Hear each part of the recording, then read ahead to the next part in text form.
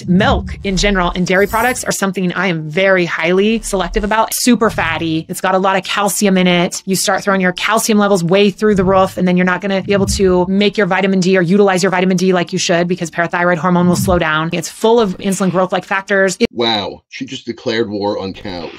Let's unpack this lactose-loaded conspiracy. Too much calcium blocks vitamin D. Nah, calcium and vitamin D are teammates, not rivals. That's like saying Batman can't fight crime if Robin shows up. It's full of insulin growth-like factors.